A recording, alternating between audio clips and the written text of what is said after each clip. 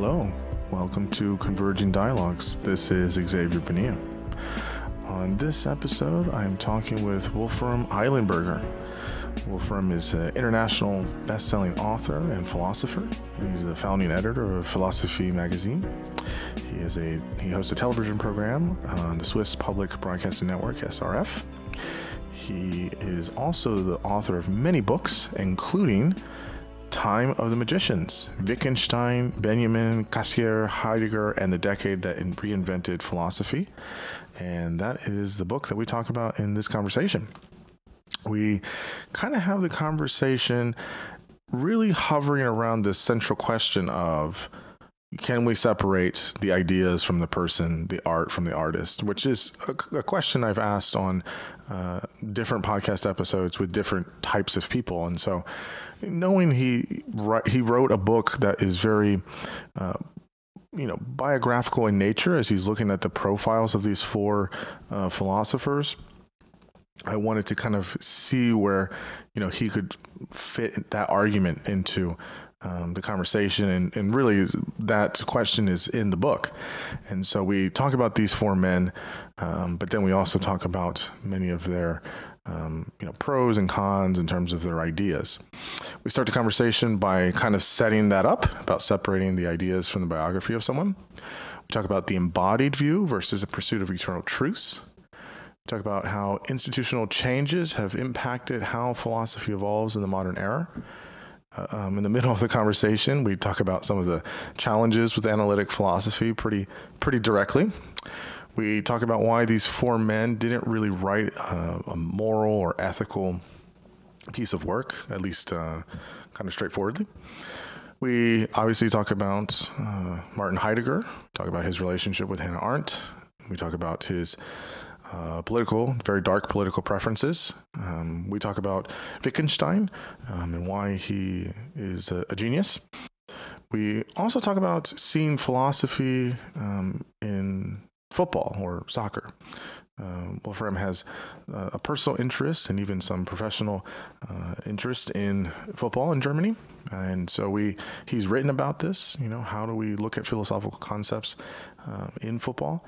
And we spend maybe the last 15 or 20 minutes talking about that, which is also really, really nice because we end on this note of how do we have a philosophy that is applied, that it's not just, people writing papers and passing it around to each other. Like, how do we do philosophy? How do we have philosophy in our everyday life, and how do we see that and talk about that honestly? And so it was a great conversation.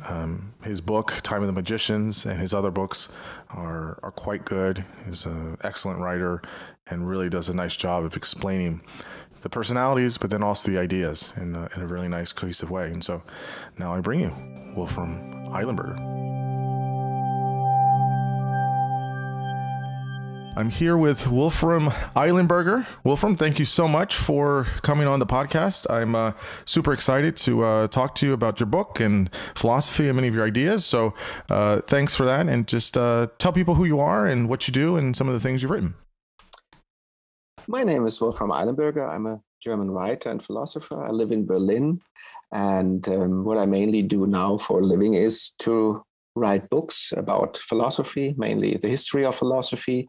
I also host a TV program on philosophy and Swiss television. It's called Sternstunde Philosophie.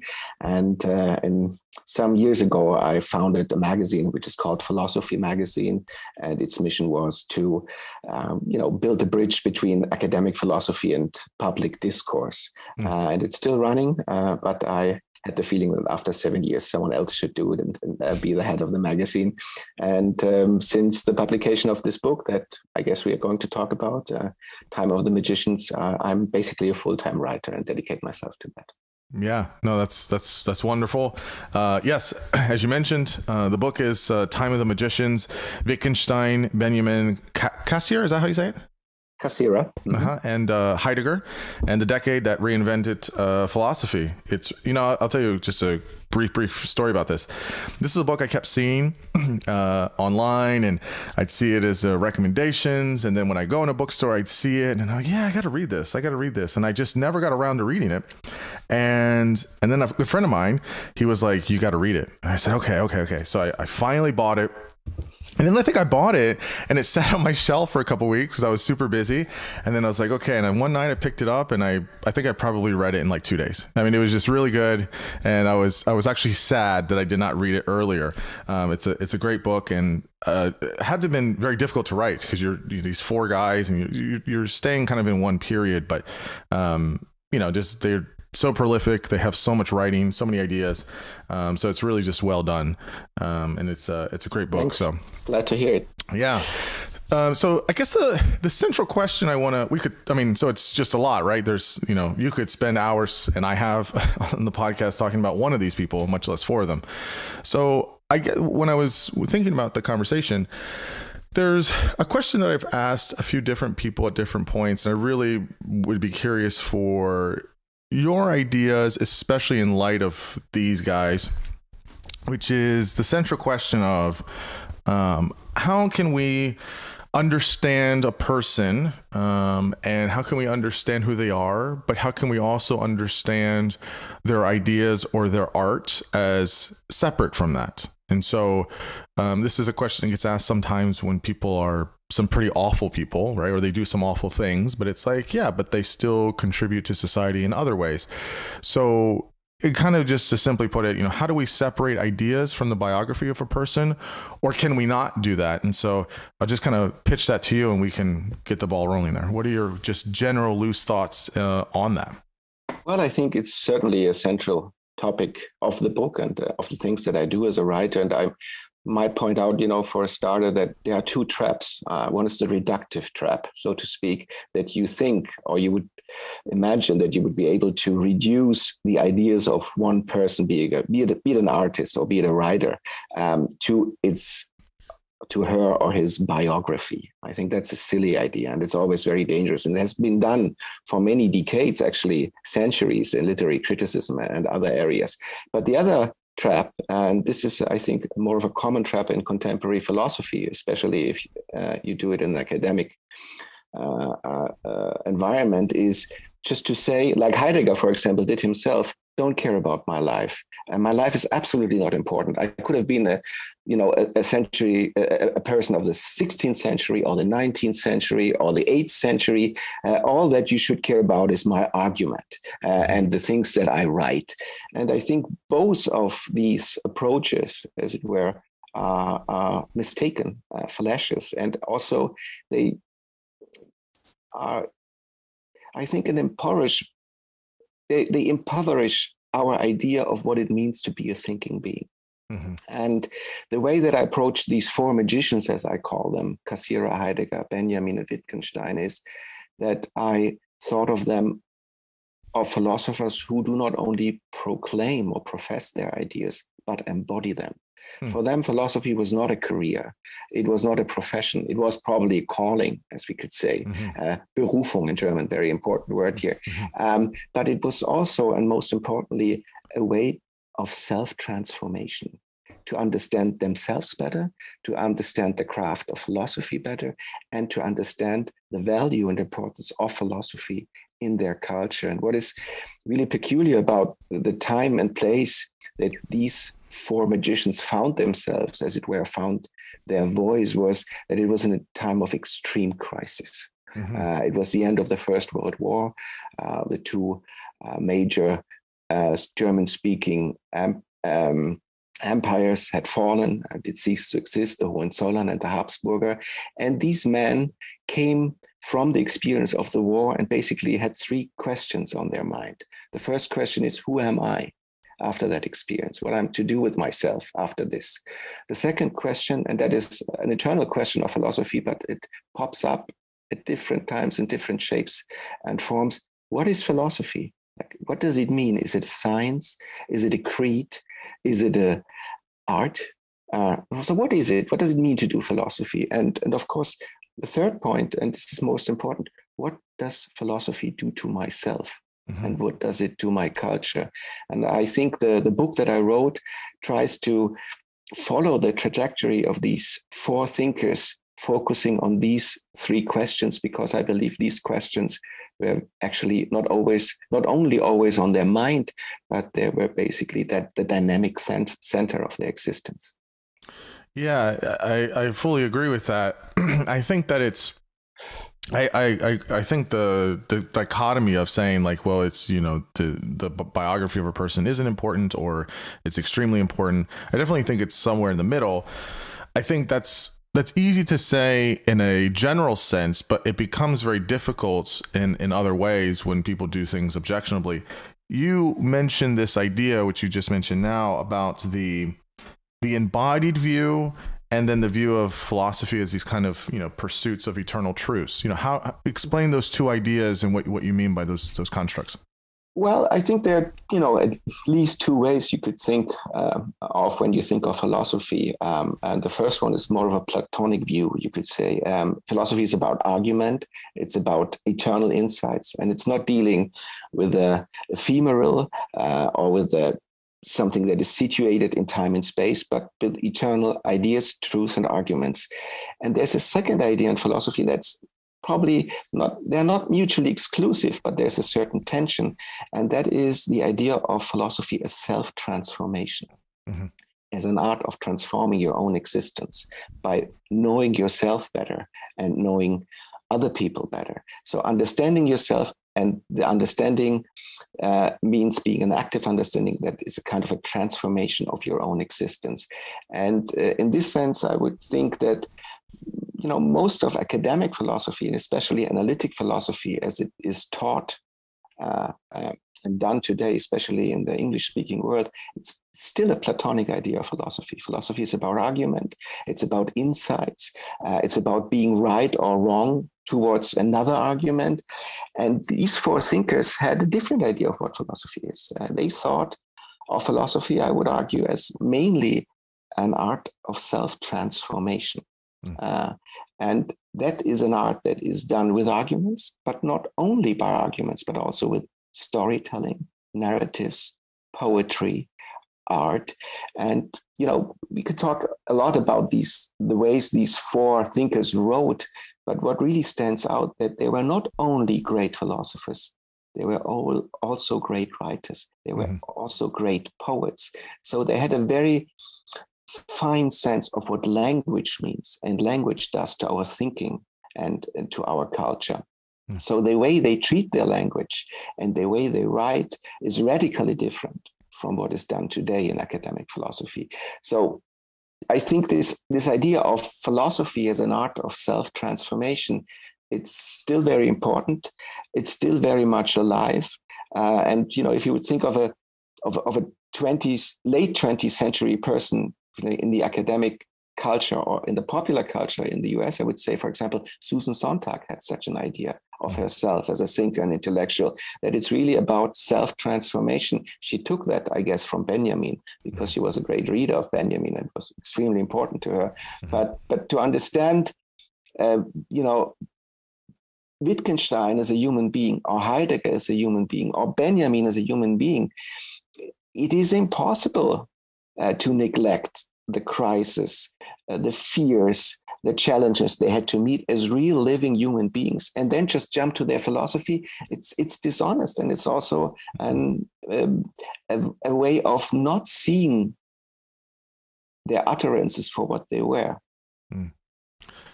What is it about that's lost, I guess, right? Because you're saying a few things, right? You're saying philosophy and how they viewed it was this element of self-transformation that used ideas, that used arguments, that used rationality, which is what most people, I think, would ascribe to philosophy proper. And yet they also believed in the power of art and narrative and music and poetry and many of these things.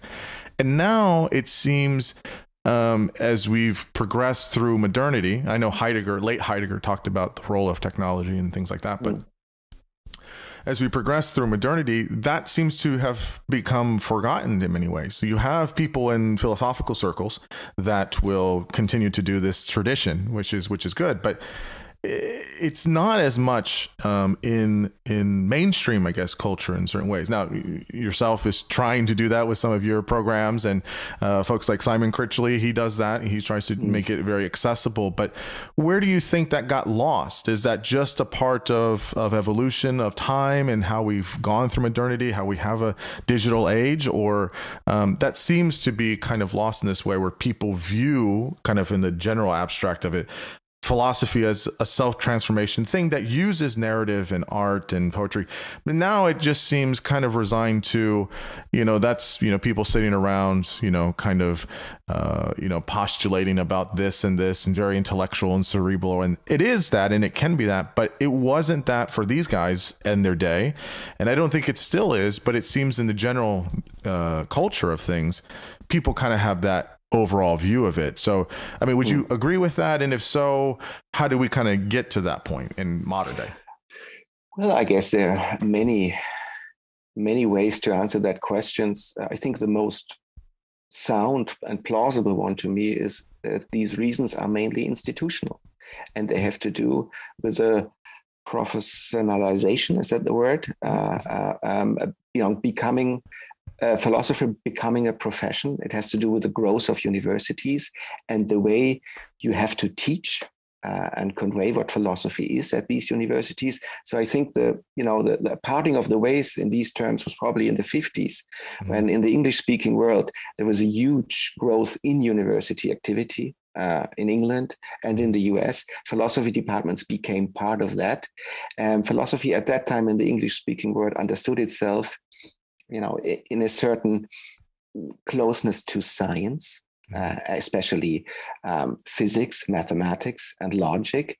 And this has not to do with the center of philosophy. This has also to do with the economics of what you can teach. Because it's much easier to give a logic course or a course in argumentative strategies. It's easy. You can do it to everyone. It does not require a personal relationship. It does not require the openness of dialogue that you can only find in one-to-one teaching situations. So I think, at the point where the university became really a mass institution in the English-speaking world and philosophy became part of that, philosophy also lost touch with its poetic foundation, and it became too much. I think there's kind of a spell of philosophy being a science and wanting to be a science. This has always been a problem. But when you are in an institutional situation and you have to justify yourself, what is it that I'm doing? Who am I and why I'm useful to society? I think the main answer that has been given in the Anglo-American context was the Quinean answer. We serve science. This is what we do. And this is why we are useful. And once you follow that alley, much is lost.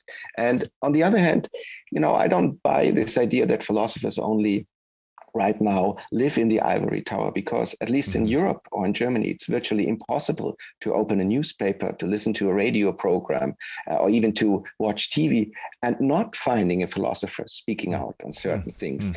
So there's also, I think, probably a difference in the European perspective of what a philosopher is and the Anglo-American perspective. Yeah, absolutely. That's definitely not what we see here. That's more of a rarity than a commonality of sorts. Just on that last point about the institutional piece of it, do you feel that that's, I'm not trying to make you choose sides here, but there was a push in You're not right. You're so not. there was a push in that period towards, the analytic tradition of philosophy.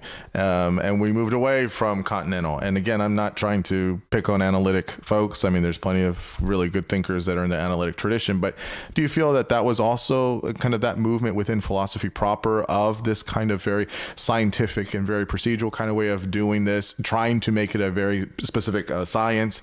Was that also kind of part of it? Because many, and I don't know about in Germany or in Europe, but in the United States, most, to my understanding, most philosophy programs are analytic. And so what do you see that part fitting in there? Well, certainly. I mean, it's, bashing analytic philosophy has become the favorite sport of any public philosopher or any philosopher that speaks out in the public, as far as I can see. And the first thing, the first line of defense is always by the analytic philosophers. So what is it? What is analytic philosophy? We don't even know what it is. We just do philosophy. Right. And my answer to that is always, but if you have to find a new colleague for your department, you seem to know very well who and who is not an analytic philosopher. It doesn't seem too hard to find that out for you guys who do it. So I think there's a lot of mauvaise foi and silly defense of saying, oh, we don't even know what it is. We just do philosophy. It's not true. It's an industry. It is a certain culture. It's also a network, and that network is protecting itself. And I think it's protecting itself right now so much because it realizes its own emptiness right now. I think the analytic philosophy, the idea of doing such a thing, it's by now, it's a dead research program. And people who do it are bored themselves. They have a hard time explaining to other people why they're doing it. They lose connections to almost any other traditional field that philosophy was in touch with, say, history of arts, say, theology, say, psychiatry. I could name many more, So if you ask now an analytic philosopher, now who you are in touch with, who you are talking to, they probably say cognitive science. That will be their main answer. And the reason is very easy again here. It's follow the money. There was a lot of money in cognitive science, and they were seeking the money, and they would go there. I think not for the good of philosophy and not for the good of cognitive science. I mean, I don't have the feeling that we will look back on the last 25 years of this coalition between cognitive science and philosophy and say, wow, what great things have been done in the last 25 years. No one believes that. No one that I know of, at least. So, of course, you're not trying to push me in that direction. But I think we have to realize, and if you talk to analytic philosophers, in private, they will also mostly agree with this. Like, this is over. And the question is, what do we do now? And it's interesting, in the context of the book, because the book is very much written in the spirit that this whole continental divide, this split between continental philosophy and analytic philosophy, it did not exist in the 1920s. And by now, everyone will agree that the 1920s were a decade of, unusual philosophical creativity. And the fact that we are right now possibly living in rather poor times when it comes to philosophical creativity, it has also to do with this sad and dry dominance of analytic philosophy all over the world. Yeah, I would firmly agree with you about the kind of convergence of cognitive science and analytic philosophy, and that, I've said kind of publicly that I think there's too much of an emphasis on rationality and cognition, and it's very important, but it starts to, I think, lose the essence, if you will, of what it means to be human. We're not just cognitive machines. We certainly have many humans have high cognitive capacity, but it makes it very sterile and very cold and I don't think complete. And I do see that kind of alignment there. But you see, I mean, if I can, you see, you touched an energy strain in myself here when you talk about that. But the thing is, for example, here in Berlin, that you have departments who were quite diverse 20 years ago, and now they are basically an analytic monoculture. And then you have the situation that who goes to these courses? And then you have courses with 7, 8, 9 people from these analytic philosophers.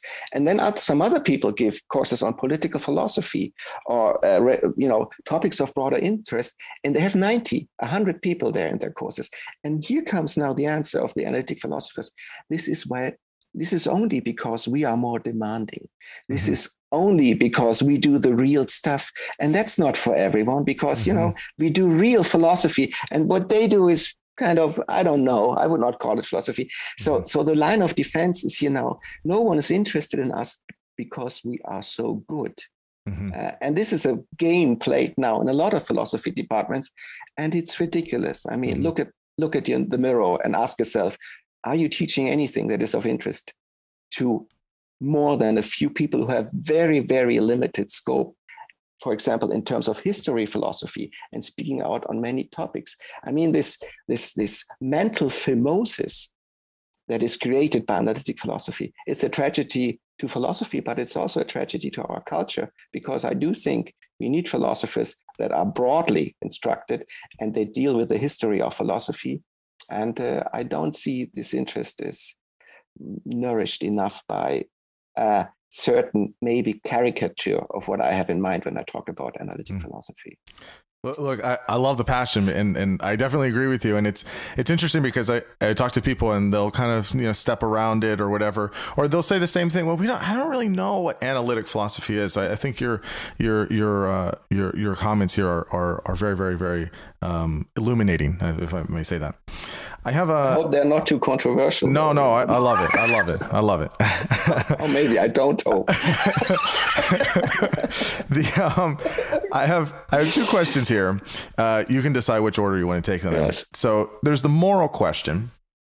What can we say about Wittgenstein, Heidegger, you know, all these four guys you talk about being motivated by moral passions or not, right? They don't write about a traditional ethics system. They do talk about it in roundabout ways, I think, but they seem to have in common this way of understanding, you know, certain types of ethics, I guess, if you will, but they don't really touch it. They're, you know, doing ontology, or they're doing other types of things. But what would you say are their moral passions, either personally and or in how their ideas are, and if they're connected or separate? The other question I was going to ask is some of their influences. So, you know, you can answer the first question first.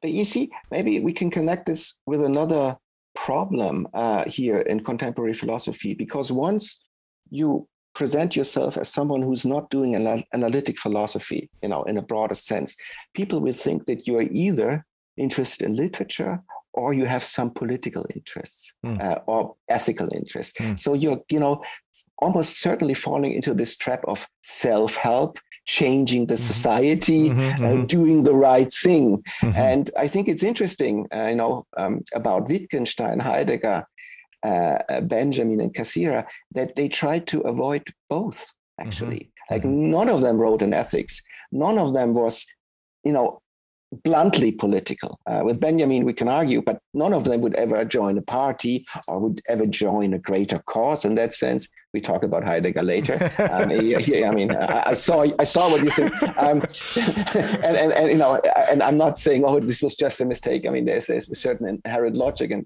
what happened there, but I think, you know, if you think of Heidegger, Benjamin, Wittgenstein, and Cassirer, you have also paradigmatic examples of thinkers who were not trying to justify only what scientific, you know, what science is and why science is such a good thing. And on the other hand, you had not idealists who would really like to save the world with the insights that they have. So they are not self-helpers, and they are not prophets of a happy, easy life. They won't tell you what to do. And no one does that in philosophy, but certainly these guys won't. So I think they also embody an idea of what philosophy can be, and not only embodied, but as a way of speaking and a way of teaching and a way of being in dialogue with the tradition and other human beings that doesn't fall into the trap of either scientific or self-help philosophy. Well, it's interesting about the political angle of this. So since we're here, we can talk about it. So let's start with the maybe easy one first. You don't talk about it too much in the book, but it is about Benjamin's kind of, my understanding, you tell me if maybe I'm wrong on this, but is that he had a strong anti-ideological bent on things and was political. I mean, he did flirt with communism and Marxism, and not only that he did that, but that they were influential on his writing. So how much would you confidently say, as much as you can know, that it was an impact on his philosophy and his writing? I mean, you know, if you were a politically awake person in the 1920s, it's impossible not to be influenced by Marxist thought. You know, it would be, you know, your duty to think about that and be open towards that. But Benjamin is an interesting case because, you know, he loved to put himself as a human being, but also in thinking in situations that were not to be solved, that were too complicated to be resolved.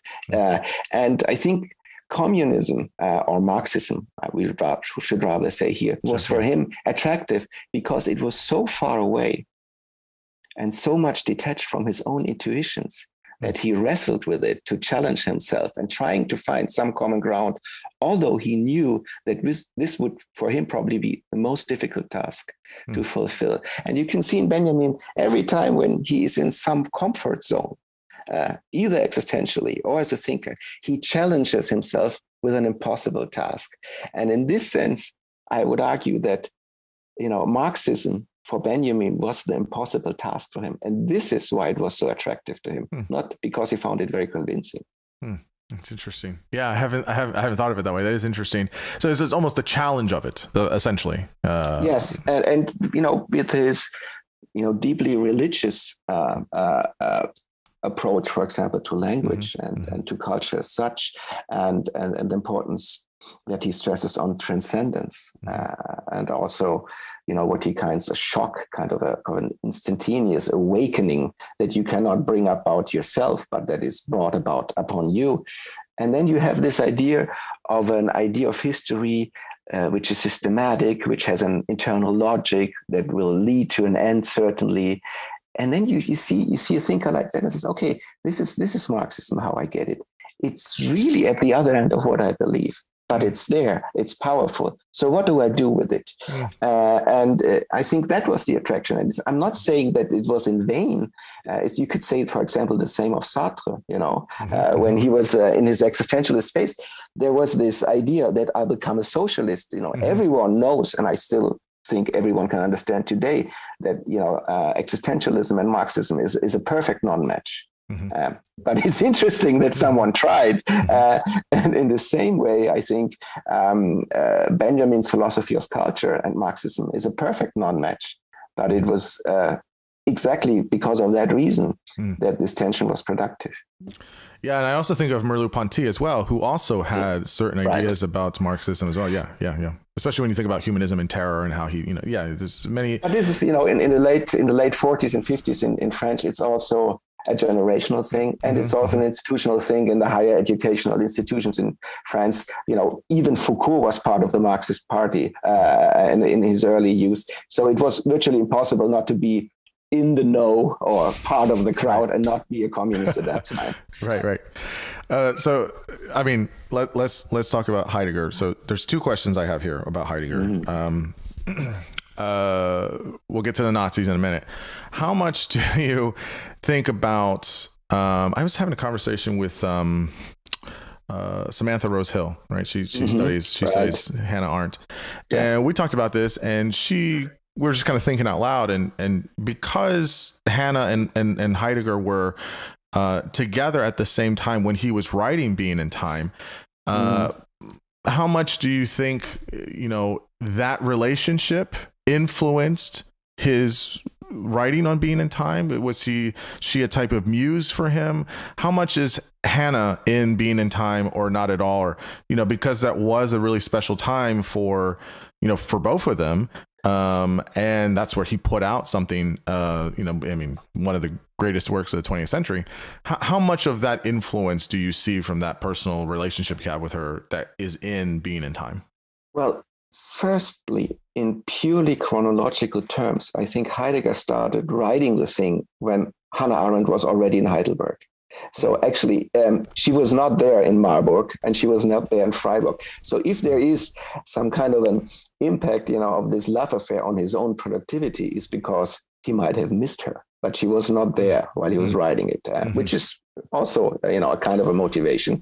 Or maybe the exchange of ideas they had, right? I mean, yes. You can have exchange of ideas for years, and then you start to put pen to paper after the person is gone. Right. Maybe. Not to take anything away of Hannah Arendt. I would be the last person to do that. But she was, 18, 19, 20 at the time. Sure. So there was an impact, an existential impact in terms of what it means to fall in love eventually, and to leave your own house, your own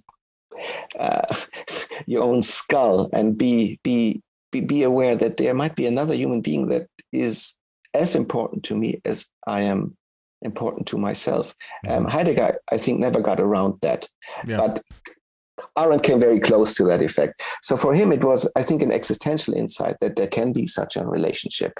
And it was a special relationship. Now, someone like Samantha, she might tell you, and she knows better, that, and this is true, Heidegger wrote a lot of letters, and he explained to a lot of women things like that. So he made everybody feel very special. But on the other hand, I think there's a good argument to be made that these two meant something to each other that was larger than themselves, as Hannah Arendt said. It's certainly true for Hannah Arendt, but it's also to some part true of Heidegger. So I would not, in terms of explaining this creative explosion that Silent-Side was for him, writing it down more or less in 10 months or so, I would not overestimate the influence that Arendt had on him. But as a thinker and as a human being, I think the Arendtian event, if you want, changed something in him. And that change can also be seen in Silent-Side at times, maybe. Yeah, no, I think that's fair to say based on what we know. Maybe it was more, maybe it was less, but from what we know, it seems fair.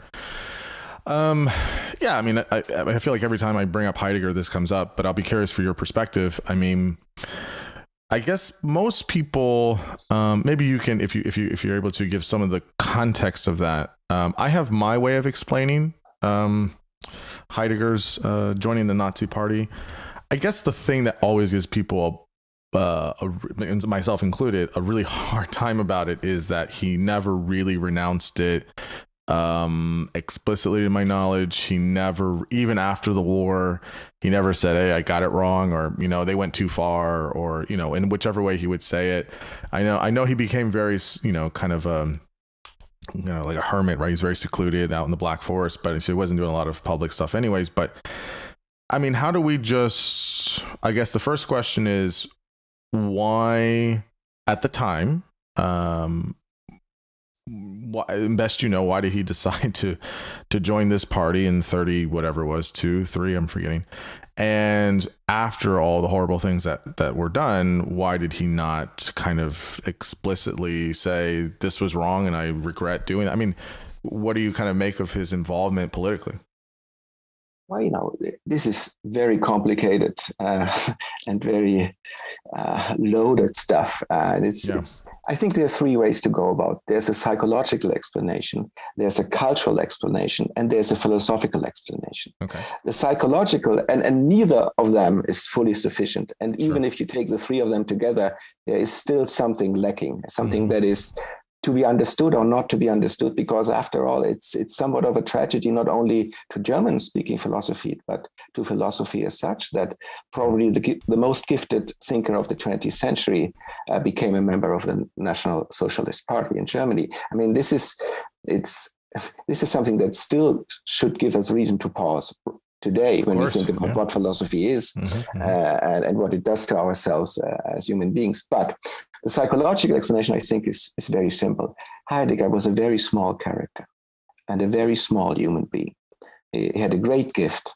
He was a great thinker. But whenever he smelled power, influence, admiration, he would go for it. And at that time, that was the leading, that was the gold mine to follow. So in that sense, I think for him, there was really something he wanted to be, in many ways, a much greater human being than he was. He wanted to have more influence, more power. He liked that stuff. He liked also to dominate other people, to be admired by them. And so this is purely psychological reason, a very small human being seeing a chance of doing something that he always dreamt of. And that is also true about Heidegger. So this is one explanation. It's not everything.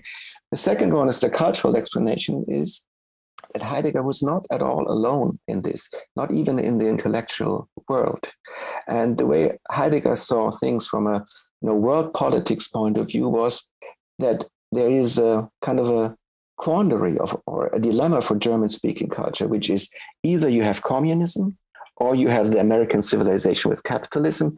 And they were looking in these years, many of them, many philosophers, many intellectuals, for, as it were, a third way, an alternative, not to have a communist system, not to have a capitalist system, but what they thought of as a third way. And Heidegger at some point thought that, National National Socialism might be that as a movement, not as a party, not as an ideology, but the energy of it might lead to something that would create this alternative that he dreamt of in cultural terms. And this was, I think he had a hunch that this could, Hitler could stand for that. Of course, mistakenly so, but he was not the only one who made that mistake in say 1931, 1932, because things were rather dire economically, culturally in Germany at that time. So something had to happen. He was looking for an opening, and he would basically take any opening he could find. And at that time, it was Hitler. Does that excuse what he did? No, of course not. But I think this is the cultural reason. And the philosophical reason, of course, is that, yes, there is, I think, in the way that he thinks about culture and the way that Western culture as such developed, there is probably, an internal, inherent anti-Semitism that is at the very heart of some of his ideas and interpretations of the way culture has taken, at least for 4 centuries before him. And so there was also, I guess, in this sense, an idea that he would be in a good place to be with the Nazis due to some of the anti-Semitism that was cultivated around him, especially by his wife, but also by his fellow milieu, also by the Catholicism that was deeply inside him. So there are many reasons for that. And then he made that move. One should also say, and this is not to diminish the greatness of that faulty move, that he, after, I guess, 18 months, I'm not sure if it was 16 or 18 months, he basically stepped down from his position. He never was anyway active for the party after that anymore. So he did realize, if we talk about this third way as an alternative between communism and American capitalism, that this was not what he was looking for, that this was a horrific choice of his. He came very, I think, soon to that conclusion. And then you ask, and this is probably, I think, the question that at least that is least interesting to me, but from a human point is very interesting. Why did he never apologize? Why did he never speak out on this publicly, or at least I would say explicitly? Which is a difference. And the thing is that Heidegger did not, he thought of himself as a great thinker, and maybe even more than a human being, but a savior for a culture. And these human beings, they make great choices. And by doing great choices, they also commit great mistakes. But Heidegger did not think of himself as a person who would, as it were, be allowed to apologize for that, because an apology would be, paradoxically speaking, much too small of a thing to do. And to think, I apologize and everything is good. I mean, we all feel that this is too little, whatever you do. You apologize and then, okay, now I said I made a mistake. I think Heidegger was clearly aware of the fact that he made a mistake. But it's a kind of a pride, but also a philosophical conviction that you're not allowed to apologize for a mistake like that. You have to leave it like it is. It would have meant a lot of, it would have meant a lot to a lot of people if he would have spoken out that way. But that was not, that's not how he rolls. He does not care about what other people think of him, and he would not make life easier for them just by saying, I apologize. He was, in a very shrewd sense, true to his own principles as a philosopher by not doing so. Yeah, that's a good answer. I've never heard someone articulate that way, and I could see that. I mean, I hope my English was refined enough, but this idea that you're not allowed to apologize for a mistake like that, I think that it's not only shallow. There is possibly some depth in a stance like that. Yeah. No, I could definitely see it. It does, I think, you're saying, from a human perspective, it does leave many folks kind of wanting for more. It's like, this is literally one of the the worst things in the modern era that's happened, and the fact that nothing was said about it. But I think the perspective based on understanding him and how he saw philosophy is important. I have two I guess topics here to kind of end with. I don't want to leave out Wittgenstein. You say early on, I think, that the Tractatus is a type of therapeutic contribution, and that there's so many things about that work.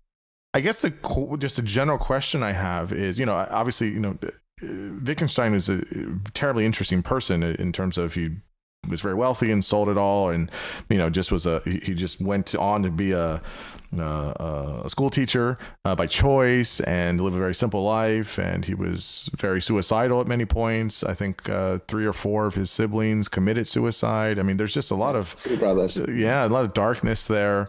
He sort of kind of flirted with Catholicism. I don't think he was a Catholic, but he was not shy about it. I think he had some fondness of some of it. I think is right. But I would call it Christianity, not necessarily Catholicism. Okay. Yes. Yeah. And I guess just what was it for you in your mind that just kind of makes him a genius? I mean, what is it about the Tractatus that's so brilliant, and what is it about his philosophy and who he was that just makes him so brilliant? Well, I mean, what makes Messi so brilliant? I could try to answer that question, but the best answer I could give you, just look at the YouTube video and you will not ask yourself that. In that sense, I would say, take some Wittgenstein and have a look at it. And I guess that's the answer. I think it's somewhat too obvious to explain it. Once you explain, you're losing, I think. And I'm not willing to explain that. If you can see the greatness of the philosophical investigations, then so be it, but I'm not doing any explaining here. I totally agree with you. Trying to get my point. And what is really distinctive, and I think much overlooked, or has been for a while been overlooked by the analytical take on the Tractatus, is that it's a work of poetry. And it's also a work of ethics, a work of non-ethics, but of ethics nonetheless. And what is so beautiful and I think internally brilliant about the Tractatus is not only the fine way of dealing with certain arguments in a formal way, but also the almost impossible mixture of avant-garde poetry, a certain culture of aphorisms, and pure formal logic. So it's again a hybrid. You could see in genre and style that is almost impossible. When you think, can it be done? No, it can't be done. But Wittgenstein did it, and it's one organic work. It's not the case, as some people claim, that the foreword and the first lines and the last lines, they are not part of that work. They are, and they are an organic part of that work. And to be able, to marry a cutting edge formal symbolisms in logic and the deep and proud and rich tradition of Austrian avant-garde literature and poetry, and melt that into one work with a very, very deep approach to the deepest questions that human beings can have. That's quite something. And then to claim, as he did, not even being 30, that he basically, still a question if he was ironic about that he solved all of the major questions in philosophy. And then, of course, saying that, but this only shows how little has been done with it by doing so. That is great. And of course, what I particularly love about the structure of the Tractatus, as far as I can understand and conceive it, it's like a magical trick. It's like one of these magicians. If you have a table and you have the glasses and the meal and everything, and then you have the tablecloth, and the magician just puts one thing away, namely the tablecloth, but the glasses are supposed to still stand, and so does the meal. So it's this self-refuting aspect of the Tractatus, while still being consistent and coherent. It's just a great feat of the human mind. Yeah, I totally agree. I mean, I've read it so many times, and every time I read it, I'm always blown away like it's the first time. It's pretty incredible. I want to ask you about this because so we talked a lot about philosophy and about these philosophers, but I know one of the interests in some of the work that you do is with German football. or soccer, as people in the United States call it. Let's stay with football, shall we? Football that's what I usually know it as. So maybe we can just chat about this, briefly, but yes.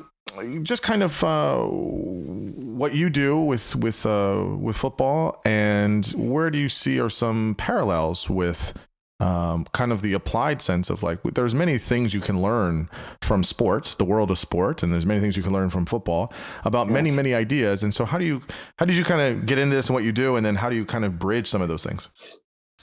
No, there's a purely biographical reason for it. I really was into football. I was not so bad at it. I tried to become a professional player, and it was not,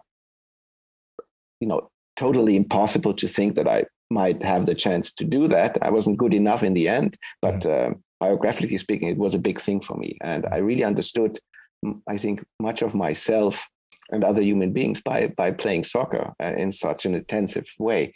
From a philosophical point of view, and then I stopped doing soccer almost immediately, and I started to do philosophy.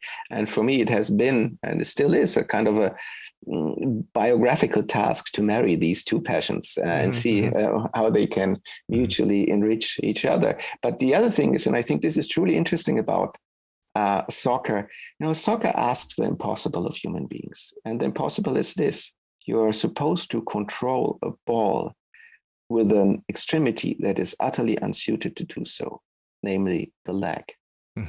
And you should not only do this by yourself, but working together with 11 other human beings, and then another 11 other human beings who try to stop you from doing that. And what you, I think, can see when you watch a soccer game is you can see failure, because most of the things on a soccer pitch don't work. So you can basically observe 22 highly gifted, highly trained human beings being thrown into the openness of an event that they try to control, but cannot control. And that's not only beautiful, I think that's also philosophically important, because you can basically see, as it were, the thrownness of the human being in an existential situation that is ontologically overwhelming. And how do we cope with that? So, in German, there's this saying, Fußball ist unser Leben. Football is like our life is. It's just a saying, but there is something, I think, that rings true to me, and that, namely, that it is the beauty of soccer, and that is not the case with basketball or ice hockey, not even with football, to see people in the openness of an event, because you can see everything on a soccer pitch. There's nothing hidden. There's an exposure there, for sure. Absolute exposure. And they try to solve a problem, and they're very good at it, but they won't solve it. It's impossible to solve. And there's great beauty in watching this. And of course, in the development of trying to solve that problem that cannot be solved. Yeah, I really like the way you say that. It's really good. I mean, again, I'm a big football fan. I watch it every week, and I always am struck by many of the things that you said, but also this concept or idea of how do you understand kind of the phenomenology of space? Because so much of what we understand on a football pitch is constructed by how we operate in space and how we navigate in space and how we look at the other in space.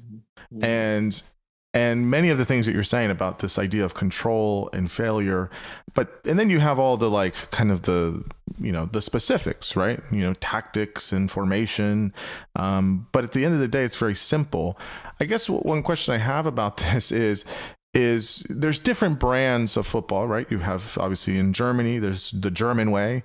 There is La Liga in Spain. There's the Premier League in England, etc. What is it, I guess, specifically, you were kind of mentioning to it, that is, when I watch the Bundesliga and I watch the German national team, or even if I just see German players, my team is Real Madrid, so I've liked them since I was a kid. And I love Toni Kroos. He's one of the best players for us. He's amazing. Yes. He is the definition of efficient, and he's the engine. But what is the German way of doing that? What is the German way of doing football? Here I would like really to stop you. Okay. Because this metaphor of the German machine, the German tank, La Mannschaft, those stereotypes were created in the 1920s, basically after the war. And they are basically war stereotypes put on nations, put on soccer teams. And the way you describe, for example, Toni Kroos, whom I really adore deeply, and I've written about many articles, he is efficient.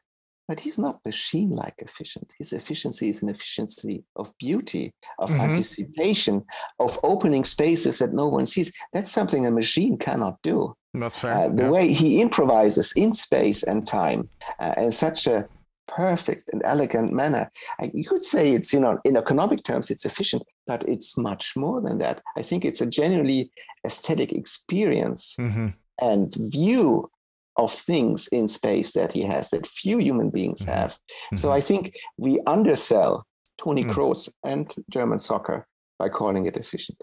No, that's definitely fair. I like that perspective. When I watch him play, I always, I'll joke, I'll say, he can cross a ball, 60 meters or whatever, and it lands right at the person's foot. There's almost a poetry to it, right? It's he just puts the GPS and it's like, boom, right there at the person's, feet. But I guess, so again, to that point, right, is what would you say is, I guess, the German way? I mean, I'll just say this. I mean, German football, the national team, I mean, since I've been alive, has always been, for the most part, third place game or better every 4 years in the World Cup. They're just always there. They're always consistent.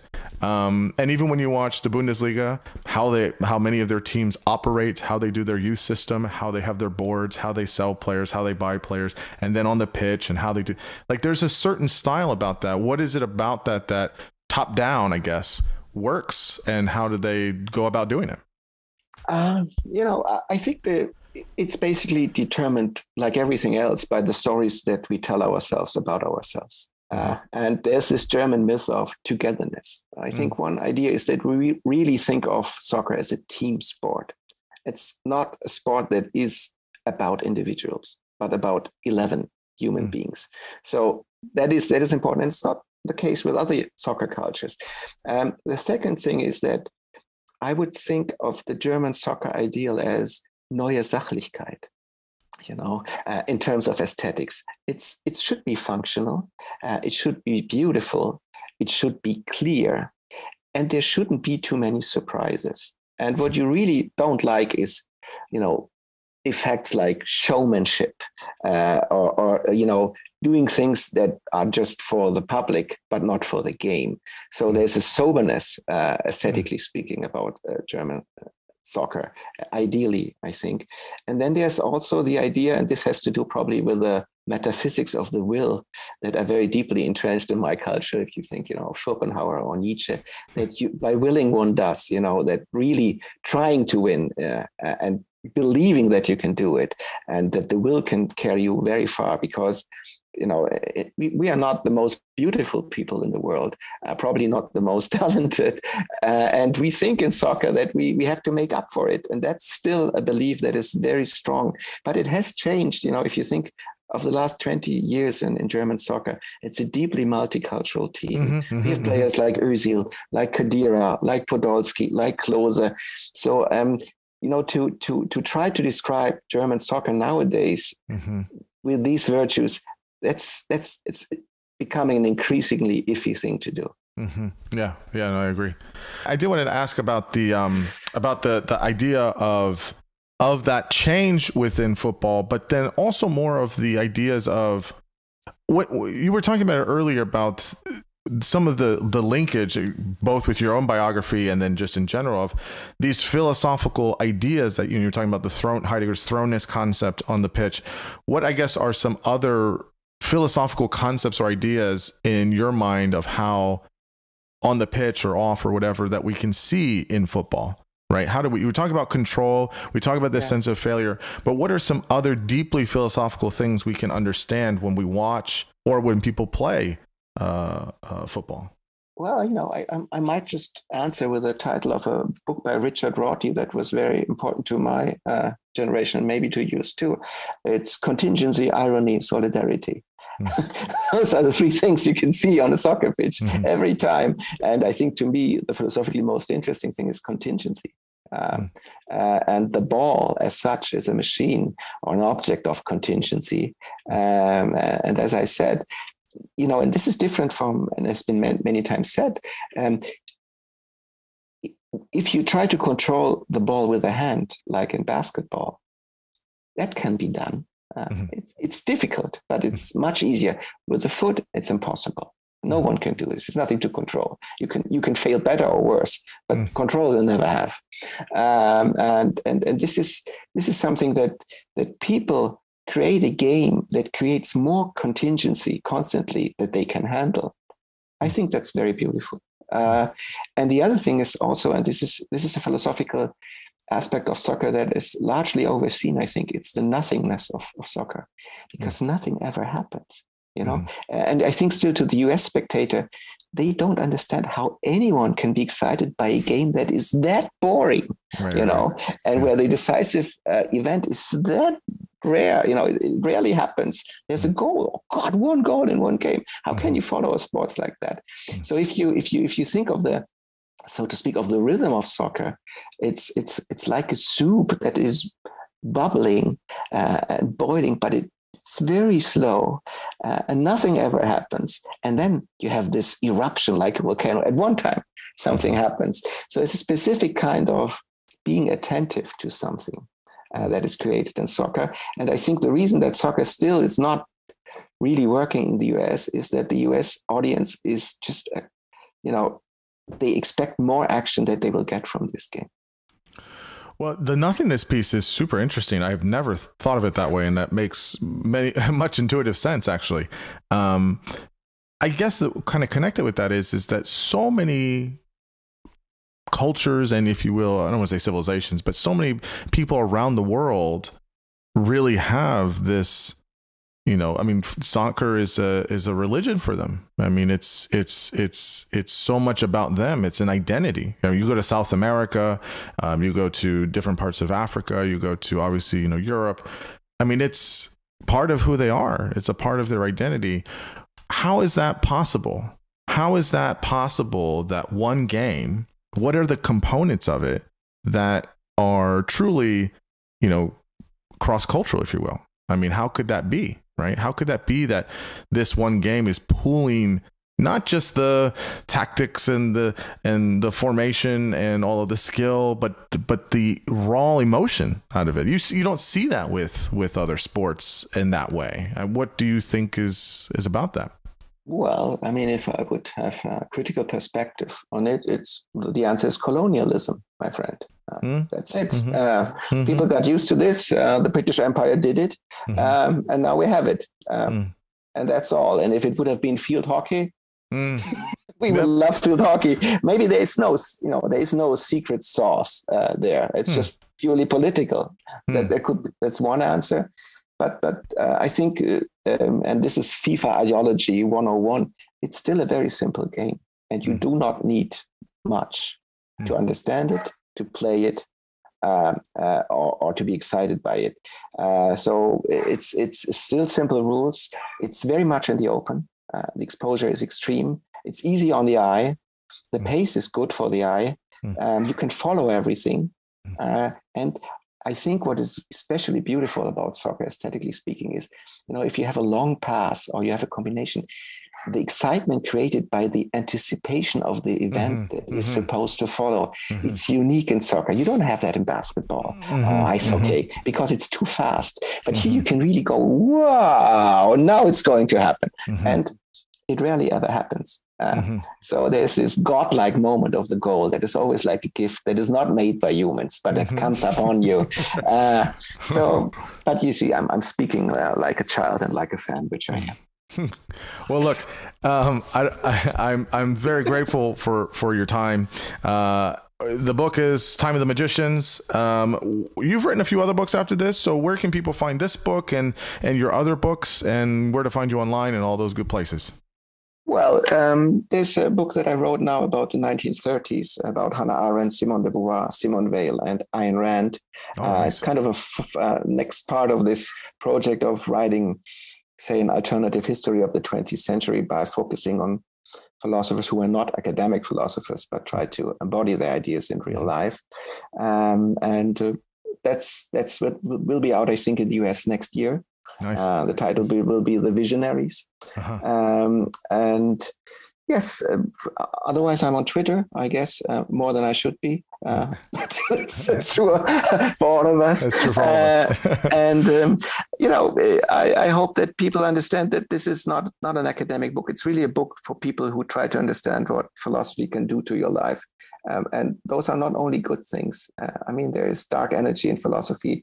And the person that we spoke of, Heidegger, is a very telling example of that. Mm-hmm. Well, look, much thanks to you, Wolfram. This has been so much fun, and so I'm very, very happy that we got to talk. So okay, thanks for your patience and your time and your interest. Of course.